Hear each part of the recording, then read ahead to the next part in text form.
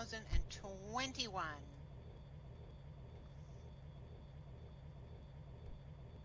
I am Lorraine Mockford, LV across the metaverse.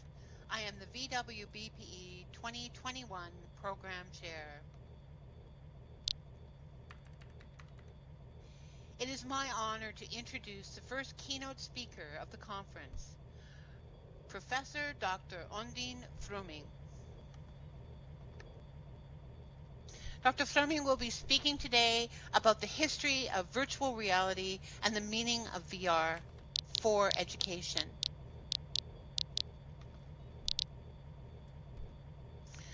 Dr. Undine Frumming is a professor at HMKR Berlin, University of Applied Science for Media, Communication, and Management in Berlin, Germany.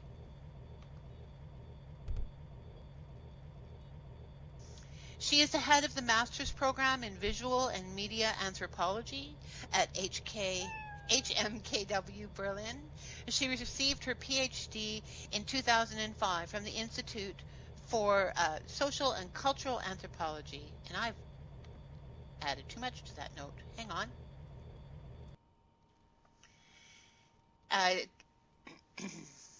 And was a junior professor and professor at Freie Universität Berlin from 2009 to 2019. In addition to her interest in visual and media anthropology, she specializes in environmental anthropology.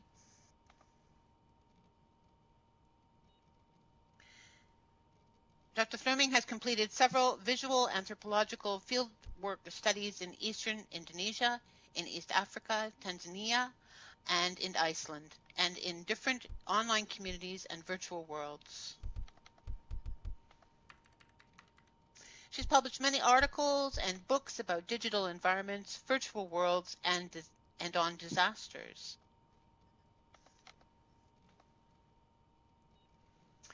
She was one of the principal investigators of the third-party funded BF research project, ANIK, Visualization and Mapping of Alpine Risks in the Time of Climate Change, and one of the principal investigators of the European Union research projects, especially number one was Writing, Reading, Inclusion, and European Richness. Dr. Frumming has worked for TV broadcasting studios in Berlin and has her own company that produces viral videos for environmental education. Her most important publications include, and I've listed them here,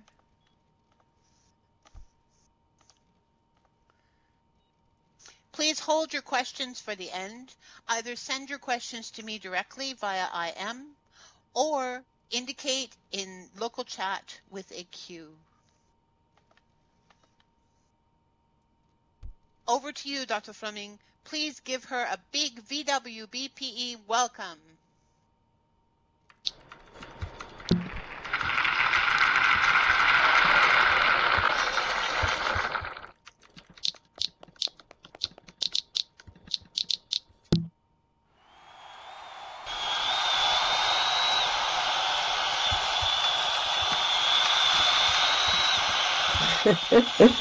Thank you, thank you. Thank you very much for the invitation to this keynote for the Virtual Worlds Best Practice in Education conference. I want to address the history of virtual worlds and will speak about the advantages and challenges of learning and teaching in virtual reality.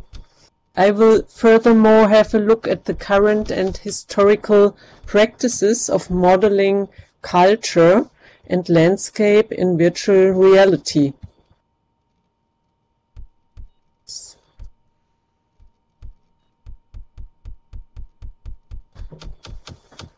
I will raise the question, why do humans create models of cultural assets and historical situations and landscapes? To answer this question, we need to go back in history and raise the question why we became digital.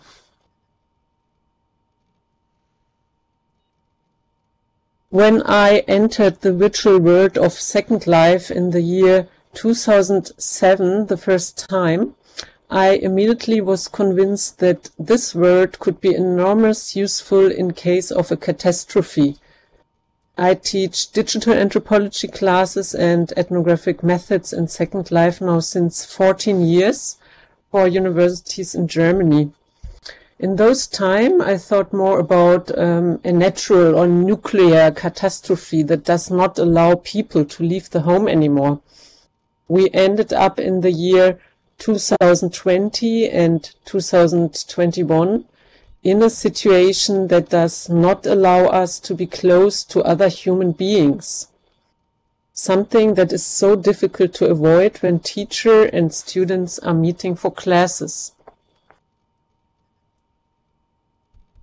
Having invented those virtual worlds with virtual classrooms and avatars is such a relief at the moment, and I think you all agree that virtual worlds could even be used more effectively for teaching and learning of all ages, from school to university to lifelong learning. I am thankful to Linden Lab and the programmers and lecturer who put so many efforts into building amazing virtual worlds and avatar bodies that enable us to meet virtually. And it is such a great experience that we come together today from so many different countries for the Virtual Worlds Best Practice in Education Conference to exchange about our experiences and knowledge of teaching in virtual realities. Welcome everyone. Thanks to Lorraine and Heike and all of the others for the very professional organization of the conference. Most of us are here because we were searching for an alternative way of teaching, a more playful, maybe more colorful, more interesting way of teaching experiences for students and also for ourselves.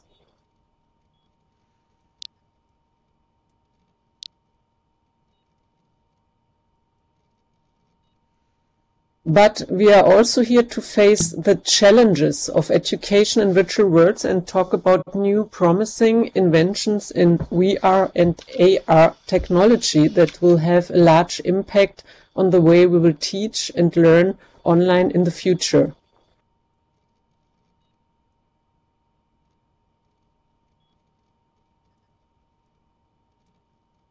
Oliver Grau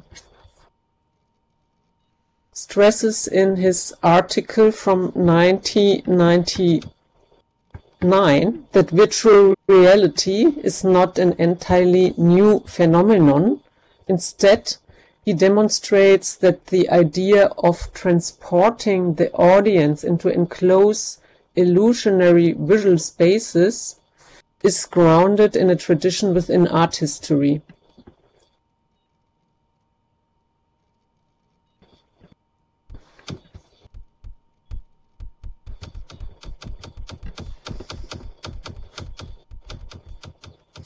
Its core idea, which reaches back to antiquity, has been reviewed and expanded in the virtual reality art and, as I would like to add, as well in VR live simulation of the current century. This kind of virtual reality excludes the sensation of being alienated by the image and surrounds the observer in an illusionary setting where time and space are one. J. Stoyer argued in the same direction that virtual reality should not be solely viewed at the technological level, but should be historically contextualized in order to comprehend its explosive impact as well as its close connection to political power. We can find the very early practice of creating a virtual reality in cage paintings in Indonesia 40,000 years ago. Here in the image you can see a human hand and a pig from a hunting scene. Here, wait. Here's the pig. Cage paintings are very important in human civilization because they prove the ability of an abstract or symbolic thinking, what is considered to be crucial for human civilization and culture.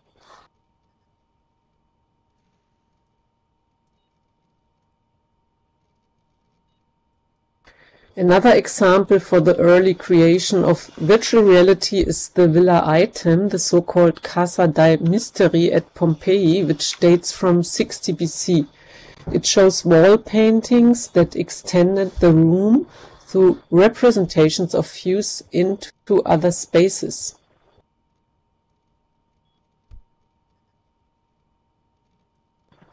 Another example is the Sala delle Prospettive, created between 1516 and 1518 in the Villa Farnesina in Rome. It is the fresco of a virtual columned hall painted in the perspective that offered illusionistic views of Rome and its surrounding countryside.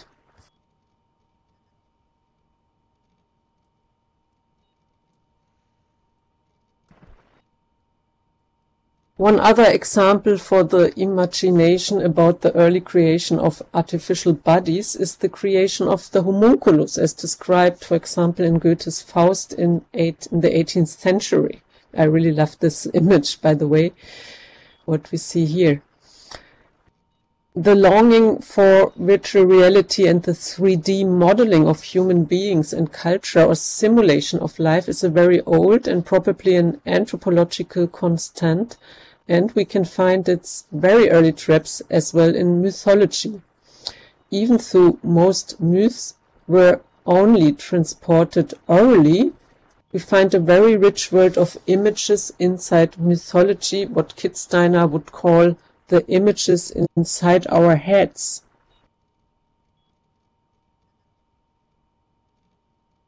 Also, Ovid's staged myth of Pygmalion of Kypros in the Metamorphosen, Book 10, is one early example of the virtual recreation of the body.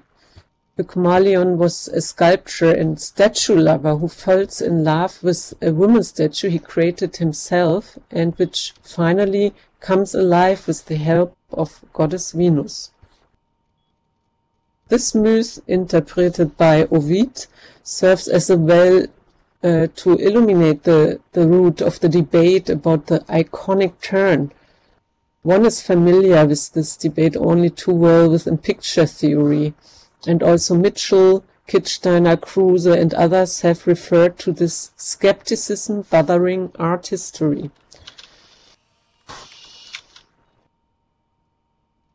The humanities, overcoming the fear of writing about the fixed myth, needed an entire century to surmount their own iconophobia.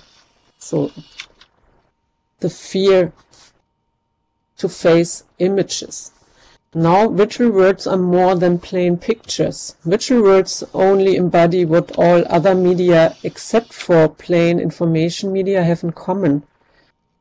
They are transmitters. They are a symbolic world. They are an expression of culture and what she suppresses.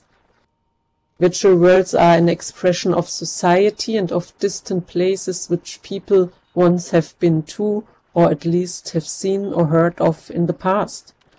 The difference is that sound and vision in this world expires text, probably also because sound and vision are universally far better understood and easier to handle with than text. The unknown and new aspect of these virtual worlds is, in every respect, a new way of looking and experiencing architecture and landscape. Most virtual worlds offer an ego perspective and a third-person perspective. The user constantly moves around with the view through an object lens of the camera. The eyes are detached from the body, like an observation camera, and the human sense of sight as well as the forms of locomotion, for example flying and teleporting, have been enhanced enormously. Nevertheless, the digital body stays captured in imagination, even in a virtual world.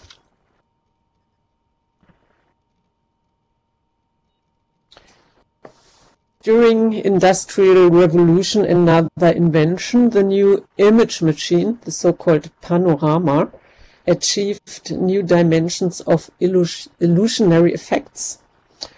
This panorama was used for military strategies, but as well to show visual images of foreign countries and cultures and beautiful landscapes, such as the Panorama Mesdek in the Netherlands, which was giving the spectator the feeling to be present with their own body in a beach scenery. This was in the year 1881. Interesting is that the panorama was criticized mainly for psychological reasons, similar to the critique of virtual reality nowadays. It was argued that the illusion could result in an inability to perceive reality. So, short to say, people cannot cope with this illusion. Nevertheless, the mass media panorama spread successfully, with at least 100 million people visiting the 300 to about 400 panoramic rotundas in Europe and America between the years 1870 and 1900 alone. The Kaiser panorama that we see here in the image can still today be visited at Märkisches Museum Berlin in Germany. It shows the German Empire at times of Kaiser Wilhelm I. Interestingly, a lot of women were interested in this, as we see here in the image.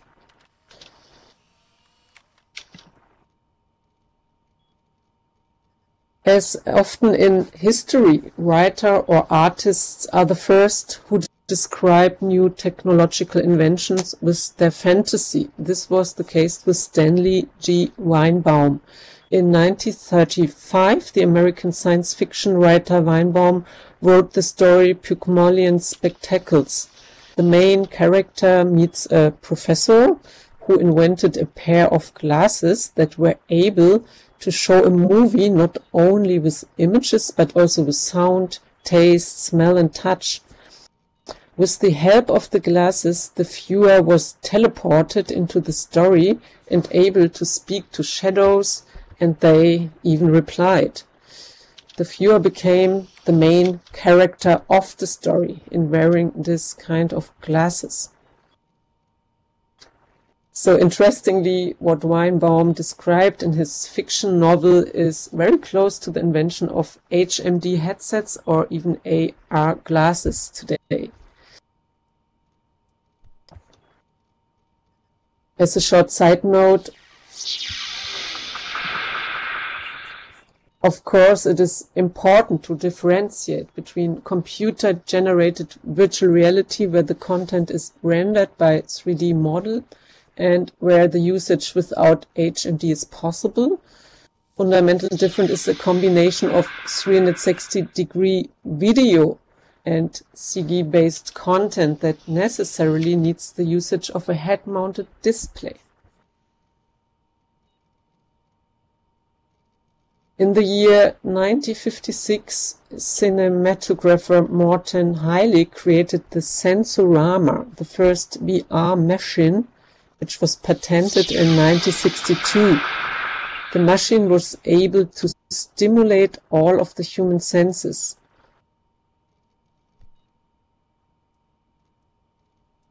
Morten Heilig called the machine the cinema of the future. The Sensorama simulated 3D video in color, audio, several vibrations, and even smell and atmospheric phenomena, for example, wind. So I think we are still far away from this with our HMDs at the moment.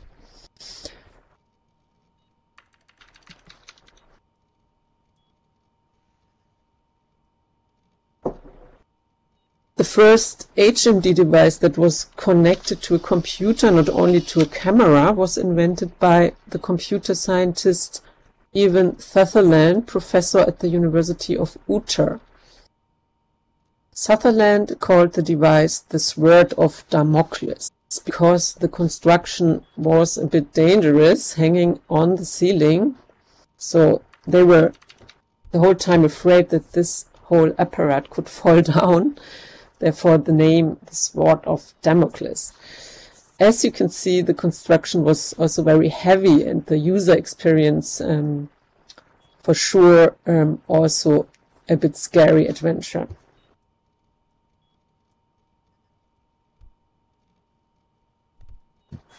So we jump now to the 1990s. Of course, I make some big jumps here in my speech because I cannot come to all of the even smaller inventions. But very important was in the 1990s the virtual reality technology that was used for training and simulation in the US military and the NASA. Astronauts at the NASA can use the NASA VR lab for a virtual reality experience. They can enter the virtual world of the ISS and the space using a headset, haptic feedback gloves, and motion trackers. AR technology with smart glass is nowadays also used in the military to train drone pilots and to operate during missions.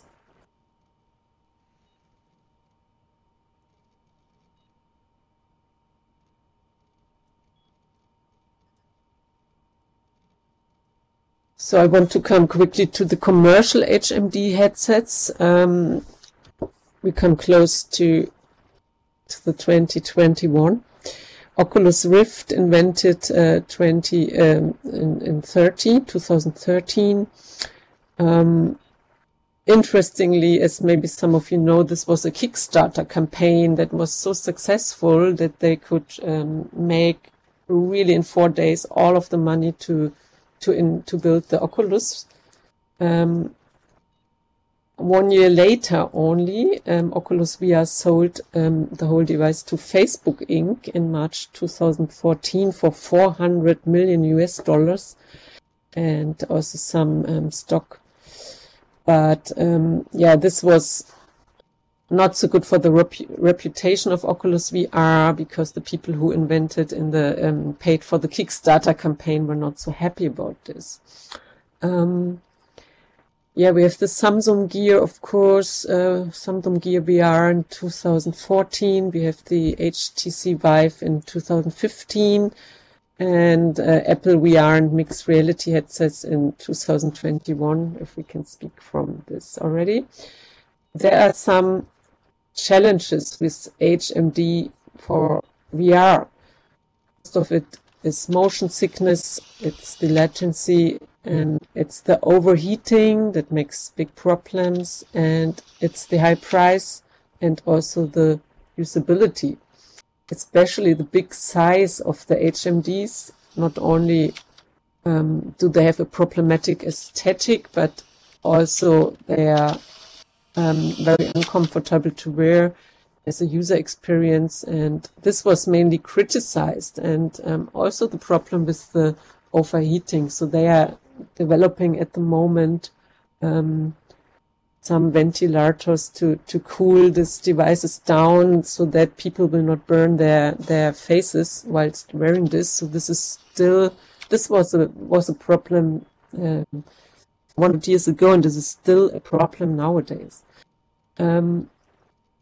This disadvantages of HMDs, especially also the motion sickness, and that people simply don't like wearing these heavy things on their noses and ears and eyes, was the reason that this HMDs finally never really kicked off, and therefore the big players are moving forward towards the development of smaller augmented reality glasses at the moment.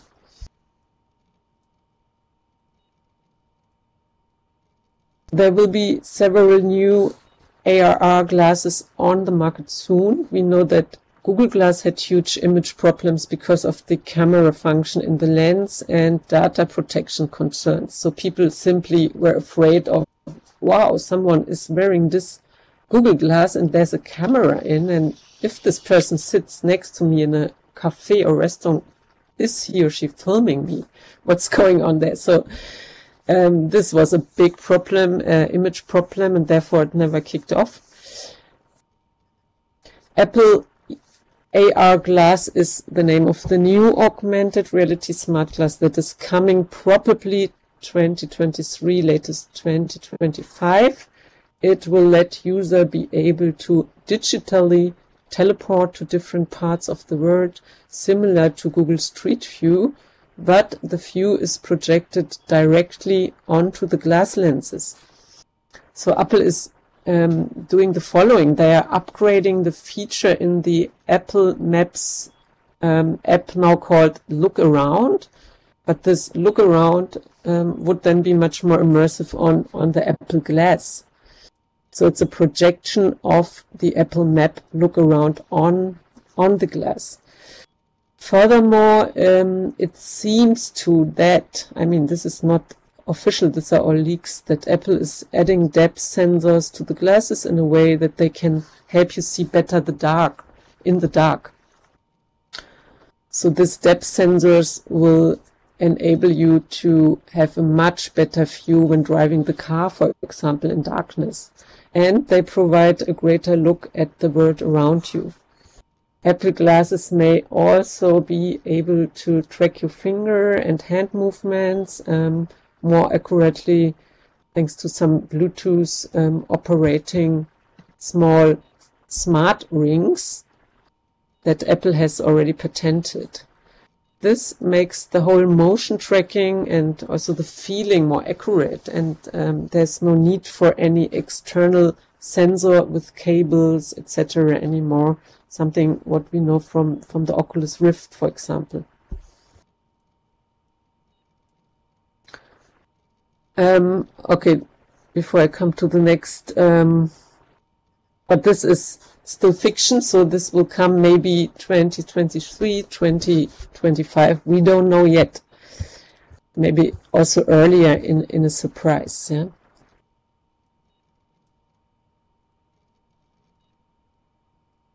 The VR technology itself, the technology of digital cultures has initiated a big change, I want to say, which brings pictures to life. They can now be designed, they can be experienced, and they invite also to adventures and to roaming around.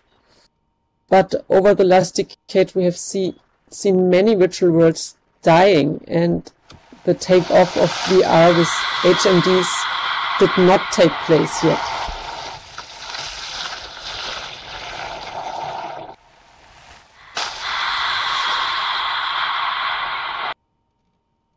The question is, through where is this dream of duplifying our world and humans, where will it lead to in the commencing digital urban era?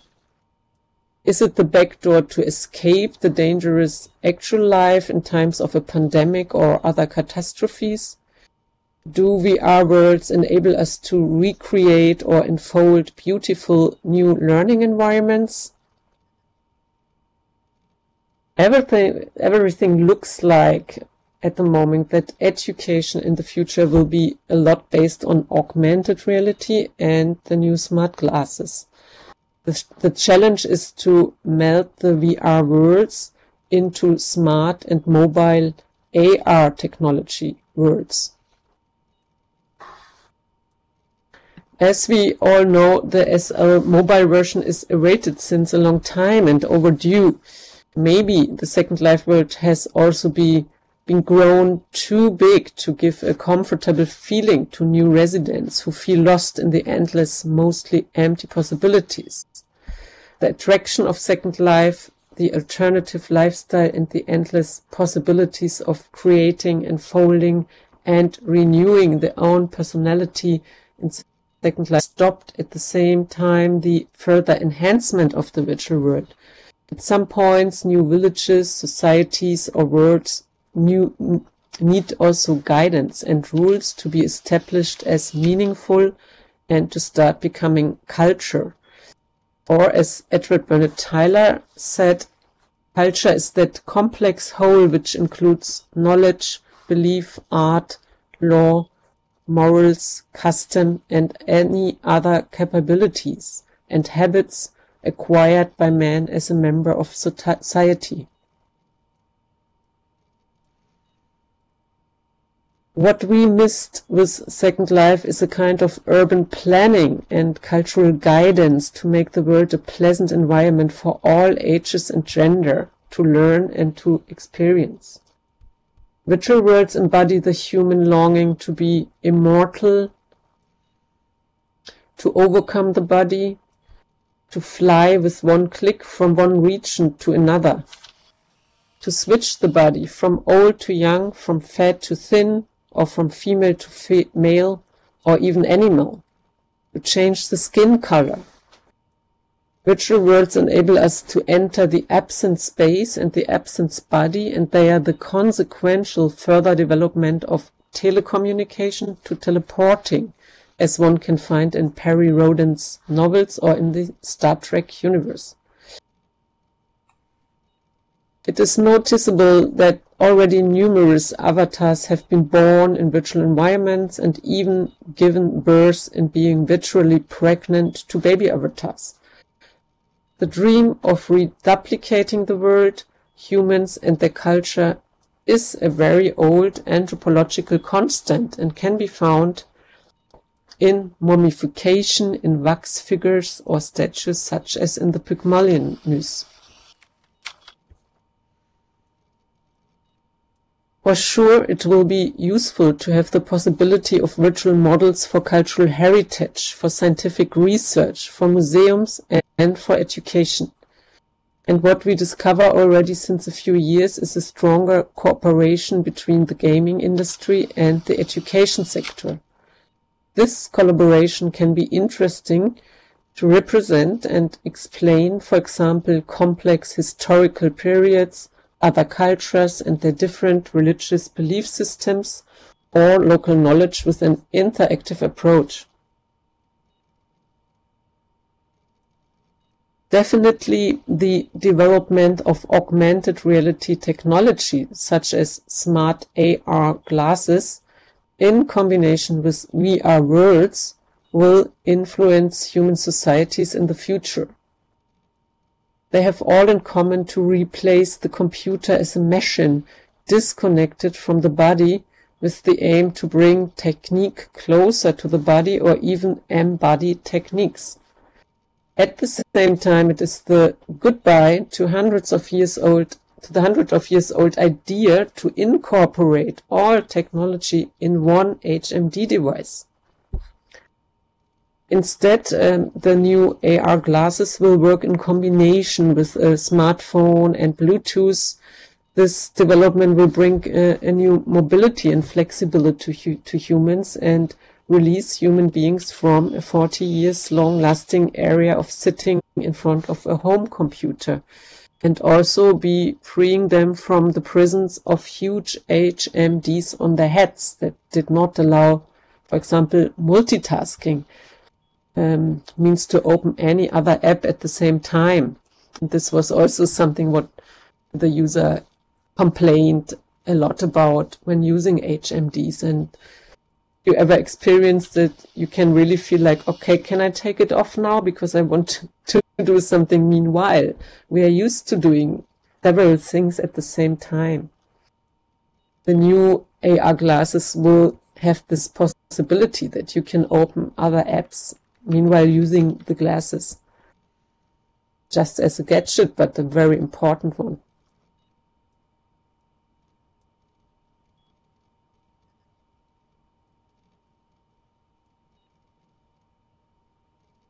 I will now shortly speak about my own experience of education in virtual reality. The following situation happened this semester in my virtual classroom. I asked my students how they feel sitting with their avatars in our Second Life classroom instead of meeting via the video conferencing software, which we use regularly nowadays during the pandemic. A student said she feels much more relaxed with the avatar because the video chats are so exhausting for her. Other students agreed that meeting with avatars is much more fun and not so exhausting. The virtual classroom also gives a sense of belonging and a feeling of security. It seemed that the typical Zoom fatigue, the phenomenon that students and lecturer get tired from watching oneself on a live video for too long, did not take place in Second Life. Even though the students watched their own avatar the whole time, but they seemed to enjoy this. Of course, students who just started as newbies had a lot to learn about how to navigate the avatar that could again increase the stress factor. But that was a temporary thing.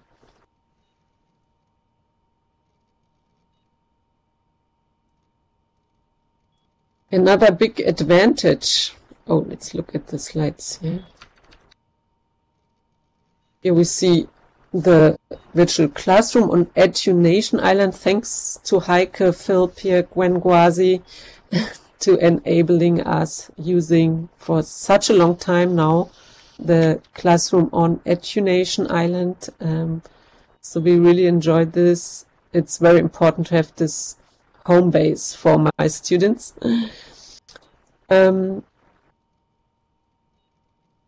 Yeah.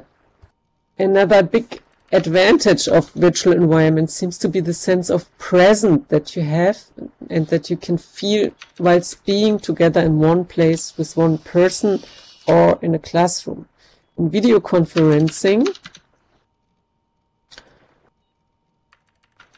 people miss this experience of meeting at a specific place, such as a university with a seminar room setting where students sit together around a table. I tried many times to offer virtual classes outside of the virtual classroom, for example at the beach or in the forest in Second Life. It always ended up in chaos, I tell you, because students were moving around constantly to watch what was there, and the concentration was very low. The virtual classroom was, in my experience, a great meeting place for lecturers and presentations. But of course, I offered also ethnographic research training in virtual worlds, and this took place in the field as field work out of the classroom. I will see here our classical winter happening. So we do this every year in before Christmas time. We meet for ice skating, and this is Russell and Heike are always setting up this wonderful ice skating area. So this is already since 14 years now. Every year we are doing this, and it's great to have some spice wine and go with ice skates with the students. The ethnographic research training we are offering in virtual worlds, it's interview training in virtual environments, participant observation. Students learn joining groups and establishing groups for their own research. They learn to set up interviews, send this to the groups. They are practicing filming and photography in virtual environments, so-called machinimas, which we always publish also on our yearly machinima screening events in Berlin, in real life, actual life, if possible again, for sure soon. So then we always have a fireplace. We screen all of the machinima. We come together once a year. The rebuilding and staging of cultural heritage in virtual world is another very important aspect of research training. And of course, setting up virtual conferences, exhibitions, and film screenings in world. It's something we trained.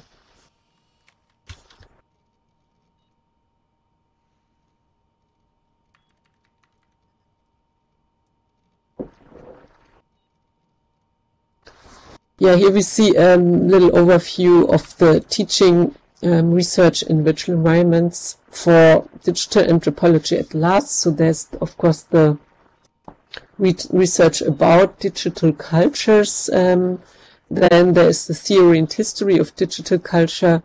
We have the popular digital culture like live simulation, ego shooter and adventure games. We have, of course, the serious games, social online networks, religious communities, digital diaspora studies, digital art, political VR, activism. Another important section is the digital storytelling, the 3D modeling of cultural assets and heritage, as we can find it a lot also here in the virtual world of Second Life. And digitalization at large, of course, the active involvement of the researcher in a local community.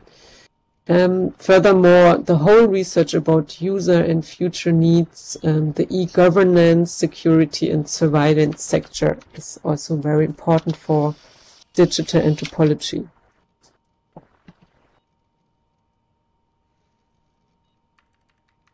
I published 2 books together with students, and I'm also the editor of the Journal of Visual and Media Anthropology, where we publish machinimas, small film projects produced in World, in Second Life, but also in other virtual worlds, and papers about digital anthropology and virtual worlds research. So you can have a look at this Journal of Visual and Media Anthropology, and maybe you can also check out these 2 books. One, my first book on virtual environments and cultures, is only about Second Life. It's a combination of many great research projects in Second Life from colleagues and students. It's already from 2013, but you can still find so many things who are classic in this. And there's the book Digital Environments, who also covers a bit virtual worlds, but goes also beyond this and talking about 360-degree videos, immersive storytelling, and so on. What will be the next big step in VR and AR technology? According to Mark Zuckerberg, it will be the teleportation that reach the sense of presence that you feel being together in one place with another person. He predicts that AR will be taking off when your friend can teleport to your couch, and HMDs are smaller smart glasses that you can turn to sunglasses whenever you want, whenever the sun is shining. Virtual worlds and AR glasses will allow us to be able to work remotely and to travel without increasing our carbon footprint, because this is what we need to stop climate change.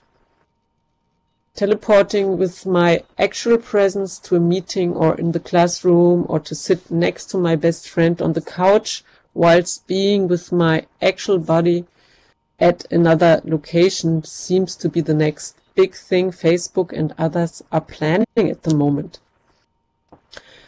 I think we can and we should be a bit alarmed that the very rest of our privacy, our own couch, is now also under surveillance by Facebook and Amazon. And in my opinion and with my experience, students and lecturers do not typically all of the time want to meet with the real presence. And I also do not want to invite all of my students onto my couch, honestly to say. This can be for some situation useful, for example, getting to know each other for the first time. But I think for regular meetings between avatars in virtual worlds, the virtual worlds offer such great possibilities to meet, and also the avatars.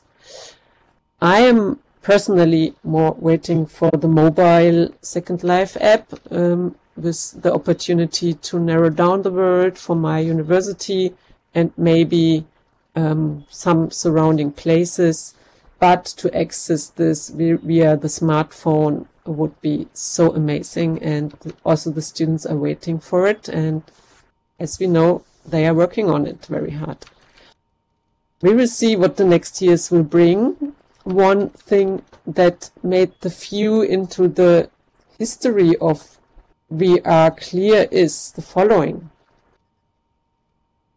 It will be for sure not boring with virtual reality and also not with augmented reality. And I think we need people not only with knowledge, but also with a lot of fantasy and courage to face the future of education in virtual worlds. Thank you very much for your attention. I'm happy to answer now your questions.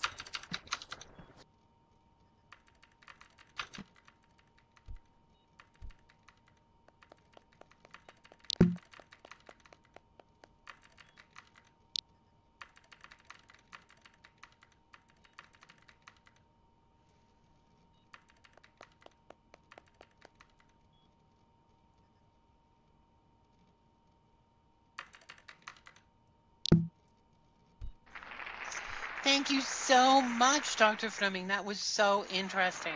And as we all know, virtual environments and virtual reality are great for learning. So much better than Zoom. We have time for a couple of questions, and we're ready to take them.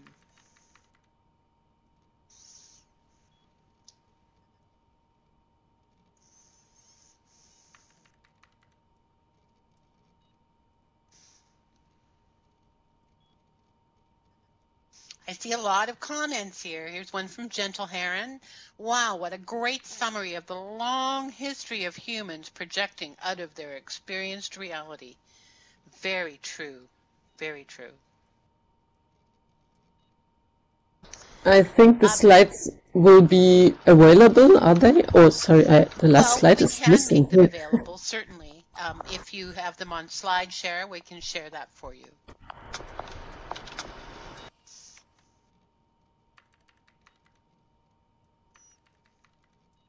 Thanks for the nice, lovely comments here in the chat. I'm reading them. I'm happy about. I put, I tried really to go deep back into history, the 14,000 years ago.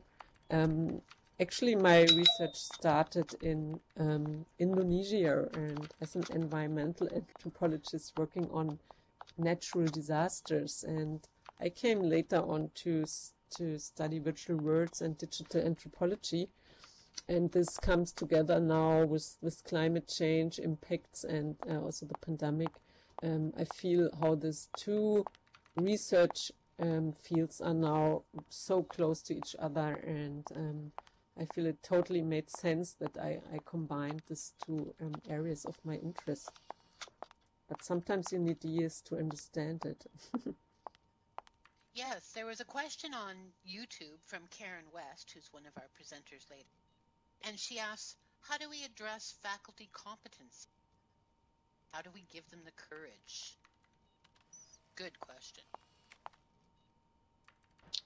How do we give the other faculty members the courage to also teach in virtual worlds? Is the question?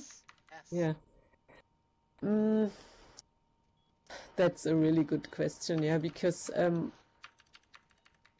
it's not always easy. I mean, sometimes I invite colleagues and I show them the word, and either they like it or they don't like it. It's difficult to convince someone who hates it from the beginning. I think at the moment is a good time with the pandemic.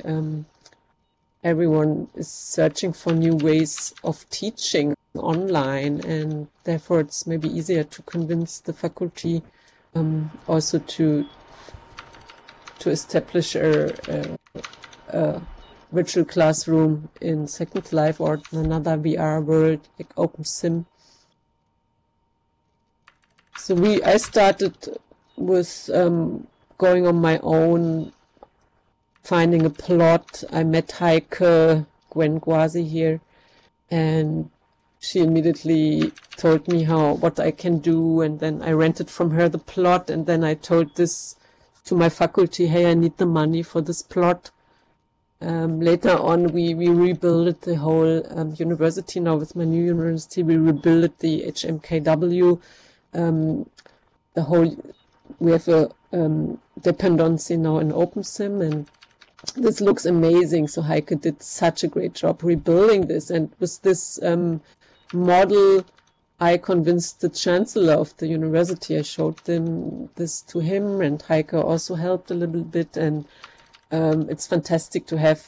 Then he was also convinced, and he was like, I want to enter this. Oh wow, my university, and you open sim, that's fantastic. And he immediately created an own avatar. He never ever entered a virtual world before, but then he even used this for the yearly meeting on our Christmas meeting to make a demonstration on what can go on in virtual world. So this was a big success for us also to convince the chancellor of the university.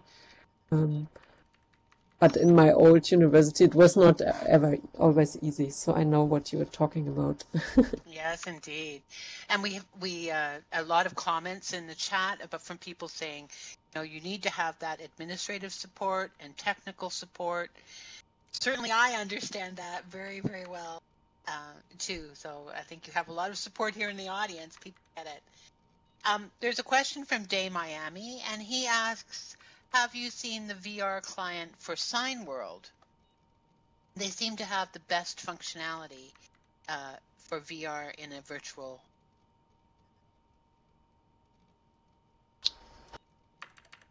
I'm not so familiar with, honestly to say, Sign Space. No, what? Sign Space. Sorry. Yes, Sign Space.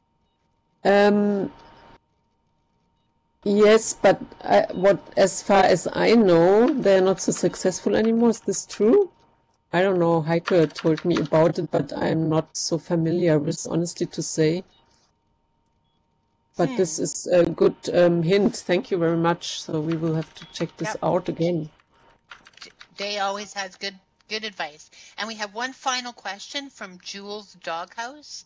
And Jules asks, are some people less inclined to engage in VR? So how do we decide whether a subject is good for VR education?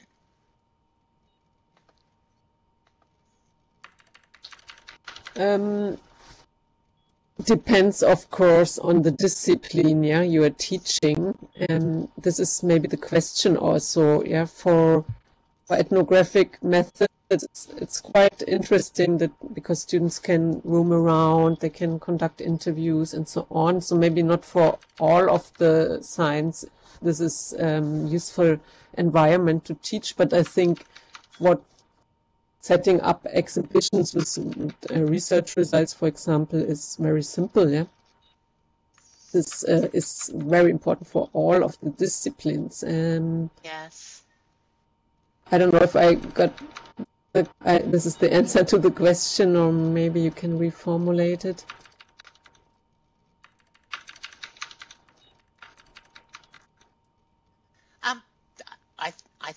I think you answered it. It does depend very much on the topic and the students and the faculty. And there. Jules says thank you. You've given him some food for thought. Well, everyone, let's give Dr. Fleming a really big hand. We're all off to visit some more environments and check out the next 2 sessions.